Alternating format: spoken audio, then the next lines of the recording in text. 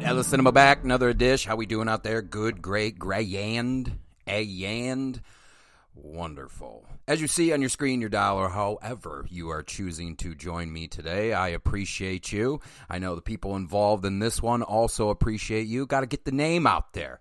Got to get the name. I told you, I'm not going to do the big ones. I'm going to do some that I think you should be watching. Marvel's got their own people. I don't need to do a podcast on a Marvel movie. I don't need to do a podcast on, Mission Impossible. You know, Tom Cruise has his people.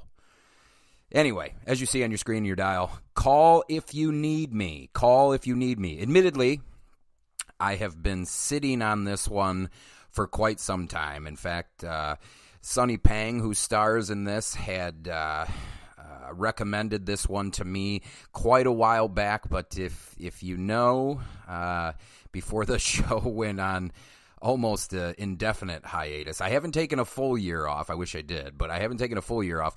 But between a full-time job and full-time school and trying to do this, it wasn't sustainable. I was killing myself. I literally was trying to do all that and, you know, also be a friend, a son, you know. So sometimes just stuff happens. And also I was waiting to see if I was going to get Sonny Pang and James Lee, the writer, director, editor, producer of this film, Call If You Need Me, and it just kind of never materialized. And, you know, no fault against Sonny or James. They're busy people. And I don't fault them for not, being able to make time for this piece of shit podcast. And I mean that.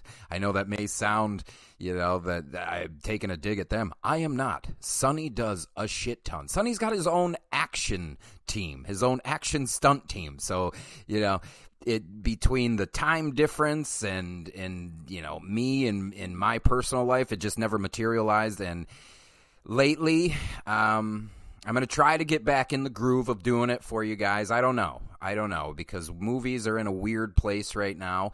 And I wonder, you know, is something like this going to stand the test of time? And by this, I mean the podcast. I don't mean the movie. I thought the movie was great. I really did. Call If You Need Me, written, directed, edited by James Lee, starring Sonny Pang, Pete Teo, Chua, Thiens, I butchered that, Lo Baklai, and Mohan Raman. So what is Call If You Need Me? Which, by the way, streaming for free on Tubi. In fact, when Sonny had suggested this one to me, it was just on YouTube on James's channel, which actually is kind of fucking baffling to me because I think this movie is great in so many subtle ways. Like, it reminded me of A History of Violence. You guys remember that one? It reminded me of Out of the Furnace. It reminded me of Killing Them Softly. And interesting enough,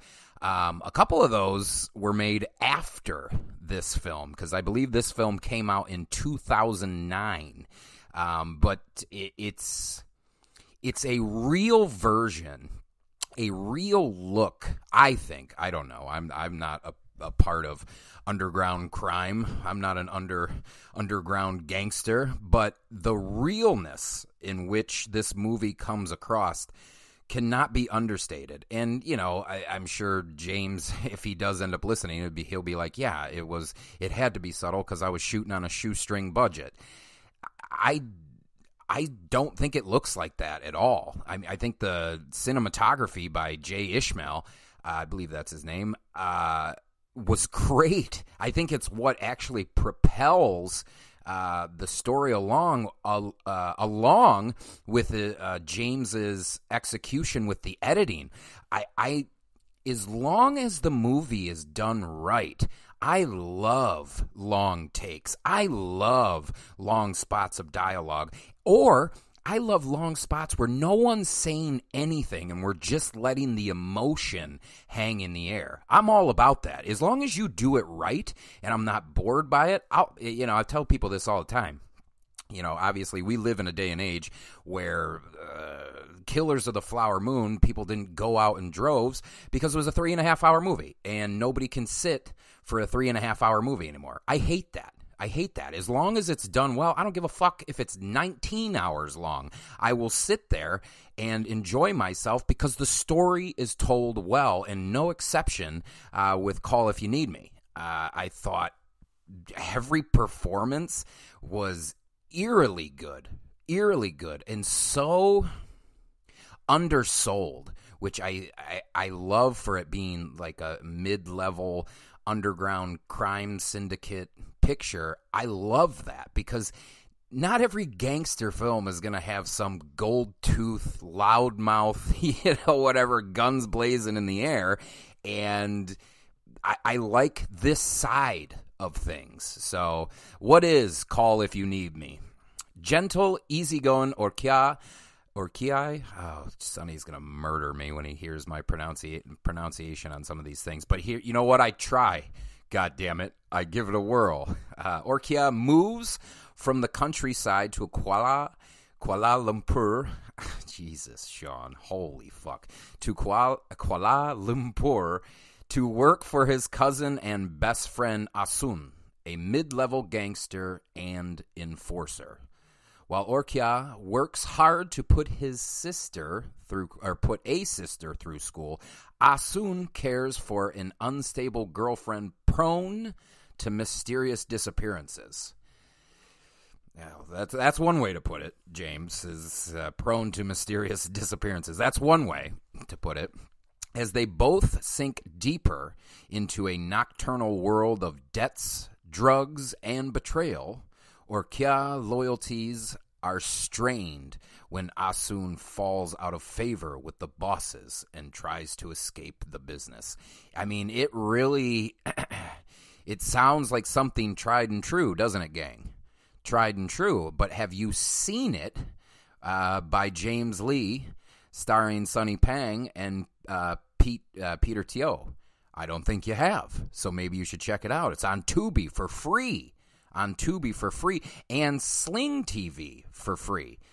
And you can kind of just let that emotion hang in the air. I wish we would have gotten James and Sonny on, because I would love to pick their brain about the decision to make the emotions hang in the air like they did and let things marinate. We don't do that, and not as a culture, and I would argue 85 to 90% of films, they move very fast. And I understand that we live in a culture where we have to do that because, as aforementioned, watching a 3.5 hour, movie and a slow burn, people of all ages. I don't shit on the younger crowd anymore, of all ages, younger, older.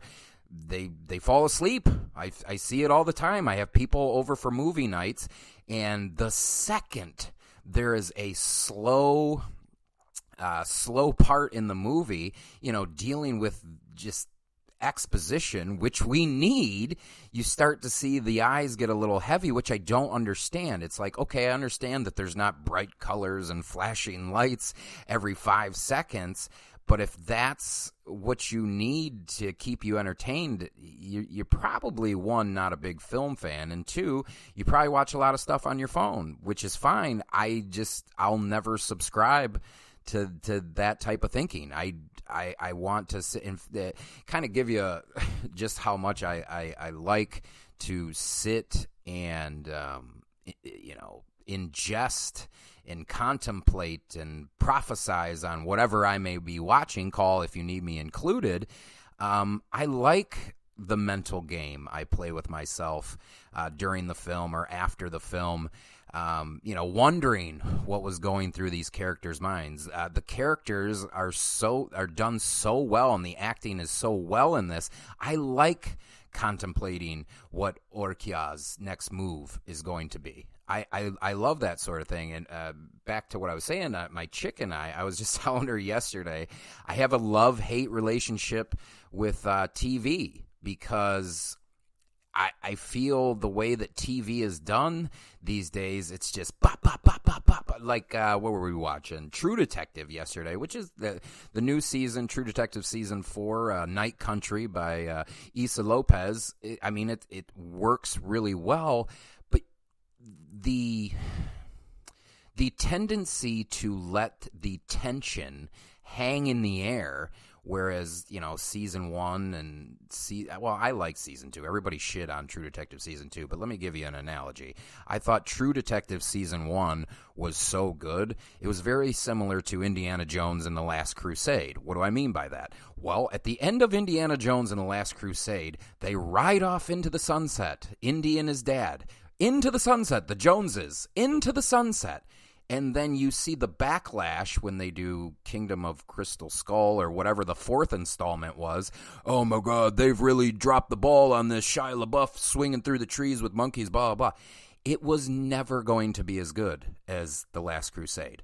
So that's an unfair judgment on your part, and I'm speaking the royal you right now, on your part, to hold it to such standards. And the same thing is happening with True Detective Season 4. Like, I see a lot of hate on the internet right now, which, by the way, just a little side note, even though this is like a double detour, when are you guys going to be happy with what you actually get? Just because the internet exists doesn't mean you have to go on it and shit on people and shit on products that took a lot of time for people to make. So I digress. I have a love-hate relationship with TV because of just the way that it's executed nowadays. I feel like it's always on to the next thing. And seeing something like Call If You Need Me, which was done, 15 years ago at this point, I love letting stuff hang, letting you, make your own interpretation about it. It's not something that we do very often now because, not to sound redundant, flashing lights, quick edits, quick cuts. I love old school filmmaking where you just let the camera roll and you want to talk about commitment to the craft. All these actors in this film, I can't remember, or I shouldn't say can't remember. It is a very rare thing to have everybody, have the entire cast committed and being able to execute an emotion or whatever the case may be without any dialogue. Like, sometimes I'll be watching stuff and there isn't dialogue, and whatever movie I may be referring to, you can tell that, like, there's something off maybe about the person in the C or D, third, fourth role, almost looks impatient. And that's not the case in Call If You Need Me. And like I said, I attribute that to, and this is, again, why I wanted James and Sonny on. I would have to assume James, that was very calculated to let stuff hang in the air, to let the viewer pick sides or however you want to, whatever you want to say. And it's another one of these things where I wish films like this would get more love, because we kind of have drifted away from this style of filmmaking. And, thankfully with things like Killers of the Flower Moon, well, I guess I shouldn't use that example, even though I used it for a runtime, but where there's just this slow, very slow burn. Everybody is patient in this film, and more importantly, if you're gonna do a underground crime syndicate movie, maybe syndicate feels too big for what this film is, but it's just, I don't know, slipping into a nocturnal world of debts, drugs and betrayal. I want it to sting, because, we're being so patient with our direction, being so patient with our editing, being so patient with our acting. And I know that I'm well aware, gang, that only about half of you are going to sit down and watch this start to finish and be like, oh, I see what he means. That's pretty good. And the other half is going to be like, this movie was boring, blah, blah, blah, blah. And what I have to say to you, you're part of the problem. You're part of the problem. Let's, just maybe food for thought, gang. How about if you just appreciate the art while you have it. You know, I was talking to the People's rapper John Connor, and it's like we're always on to the next thing. The lack of satisfaction with anything these days is kind of wild to me. Like, and I was saying it, or when I first started this podcast a long time ago, it would almost was like, well, one, I wanted people to get off their phones and go to the theater and enjoy that. But now I've since kind of pulled back on that thought, just because at the end of the day, if I'm going to talk about art, then it has to encompass everything. So if you like short form media, YouTube shorts or Instagram reels, and it makes you, it invokes some sort of emotion, then I'm all right with it. The problem with that is I don't like how, if you watch a short, and let's use stand-up comedy for an example. You see a bit of someone's stand-up comedy, you laugh, but the culture doesn't seek out the full product. That's what baffles me. You'll see a glimpse of somebody's stand-up set, one joke from their stand-up set, you laugh, and then you move on to the next short, you move on to the next reel, and to me, that's foreign. So, if, like, for example, if something like that pops up, I'm going to the bathroom or whatever, and I pull up a YouTube short or whatever, and I see, again, let's use comedy, somebody doing a stand-up bit, and then it ends. If I laugh, I'm going to seek out, the full special, the full comedy special. Or, I get a lot of, I know my chick, she gets stuff that pops up that are from movies, and, she'll like the inspirational quote that whoever says blah, blah, blah, but then won't seek out the full product. I don't understand. That's so weird to me. Like, why wouldn't you? And I know everybody will say, well, I just don't have any time. You do. The phone has convinced you that you've spent more time doing things that you have, okay? That's not normal. Your brain was not meant to experience 5,000 different emotions in a span of 10 minutes, okay? So you can keep telling yourself that, it's not worth your time to seek out these things, and I'll tell you, you're a fool.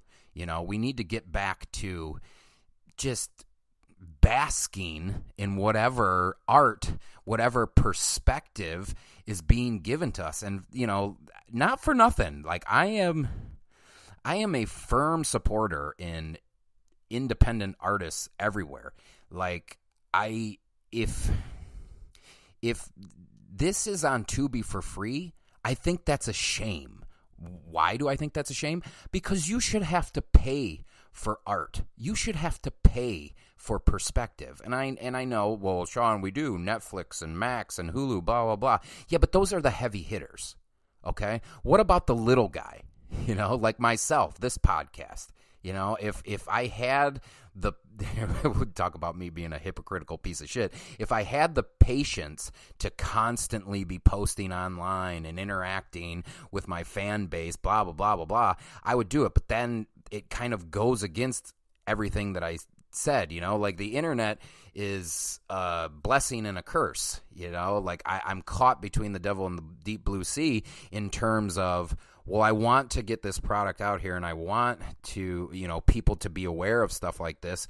But after I get done doing the show, I don't constantly want to be, you should see this, you should see this, you should see, like I just hope a lot of people take my opinion and my passion at face value and go for themselves. But back to the Tubi thing, like I almost, if you're an independent artist, I think it's a crime that they're not getting paid. James and Sonny aren't getting paid off of the ads that play on Tubi when you watch this film.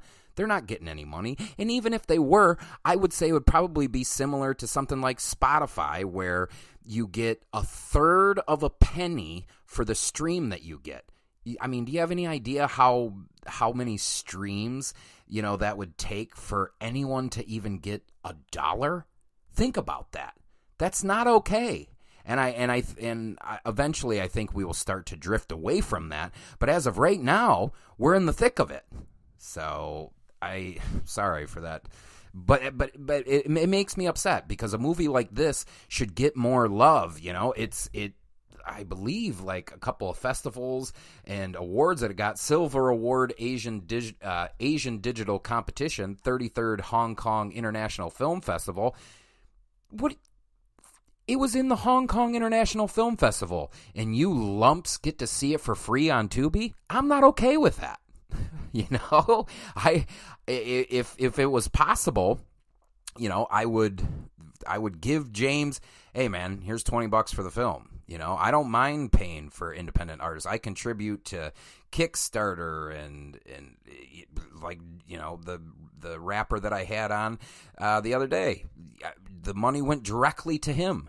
That makes me feel good. And then what I'm doing in my off time is like, if we're talking music or podcasts or something like that, lesser known stuff, I'll just push play in my pocket and let it run while I go to work or while I go to school or whatever, because I think that means something. I don't think it's doctoring the numbers. You may think so, but I'm getting, it may not be much money, but I'm trying to get some money in their pocket. So when I found out that this was on Tubi or YouTube, like I don't know if you can do this. This is how stupid with social media I am.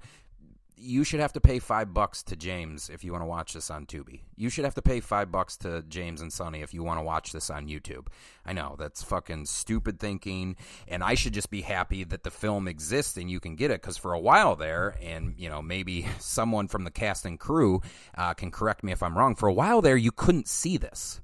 So it just like, I think everything, and worse if we're going to go, I don't want this to disappear into the ether, with physical media on the decline, I hope it comes back like records or vinyls, but I don't know. People like music more than they like movies. It's a much smaller time commitment. It's, but my fear is something like this just disappears. And that's another reason why I'm very leery about putting a bunch of time into this podcast, because what's going to happen when half the shit that I recommend you can't find anywhere? The only way that you can find it is if you come over to my place and watch it. That's not okay. Art should exist everywhere, and it should be forever. That's what art is. You leave it all on the table, and, obviously once the art leaves the artist's hands, it's now in the hands of the audience, the consumer. But I don't know.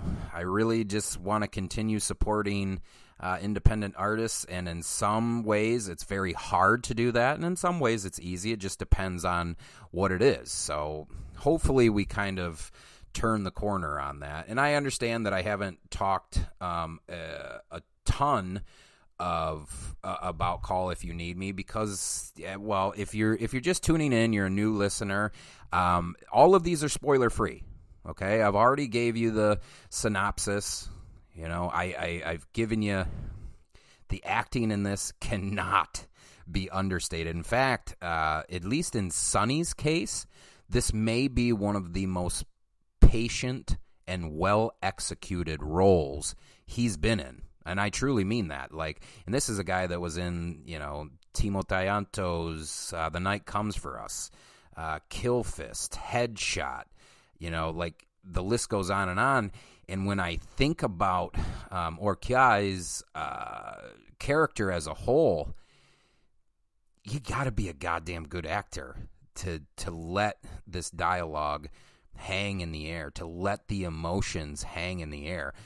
I mentioned Sonny, but everybody's performance in this is fantastic. It's not, even in 2009, I would argue it's not easy to do that in a world of smash cuts and, snappy dialogue, blah, blah, blah. And I understand that's the way the culture trended since 2009, but it doesn't mean that you gotta, only seek that out. Oh, well, I'll fall asleep if I don't. You won't. You won't. Put your mind in the minds of the character. I tell this to my chick all the time. Just because a dude, a white male is the lead in whatever the hell that we're watching, Switch the perspective in your head. Why don't you picture yourself like if you were in the movie, but in this context, you're pretending that the main character is a female, and then you can get into it more. I do it all the time. What movie did I tell her by example? Oh, The Villainess. If you guys haven't seen that one, check that out. It's fantastic. The lead is a female throughout the entire thing. And you want to know what I did? Oh, man, it'd be pretty sweet if, I could beat ass like that and blah, blah, blah. I wasn't like, it's a girl, I can't get into it, which is literally our culture now, whether you guys want to admit it or not. That is what our culture is. So I don't know. Get out there, show some love for this. Give Sonny his flowers. Give James his flowers. Give Peter his flowers. I get so bummed and defensive because I don't want stuff like this to go away. And upon rewatching it, I realized, at least if I still lived in Los Angeles, I could recommend it to quite a few people, and they would take my my recommendation and go and watch it, and send me a critique after the fact. Unfortunately, where I live now, Toledo, Ohio, not a film culture here. There are very few people I can recommend this to without, this movie's too slow. I like it, but it's slow. That's stupid. I like it, but it's slow? Do you know how many times I've heard that in the past 5 years? Well, I think I liked it, but it just moved too slow. Shut up. That's the genius of it. That's the genius of it. Not everything in the gangster world just moves, it's fast. I'm doing an audio medium, and I'm, snapping my fingers, getting all animated for a camera that doesn't exist. But that's literally what I mean, folks. So please go just stream this. Watch it on Tubi. Watch it on Sling TV. And then, if you want to be like me, go up, hit the like button on it. No, I'm never going to say like and subscribe to my podcast. That shit is beneath me. Never have, never will. But what I mean is, like, when you get done with a Netflix movie, did you like this movie? Give it the thumbs up, okay? And then if it was as slow and nauseating slow as you say it is, put it on before you go to bed so they get a stream out of it. You said you're going to fall asleep anyway, right? So give them the stream for independent artists. We need to do that more. Sorry, I don't know what just happened. I kind of blacked out for 15 minutes.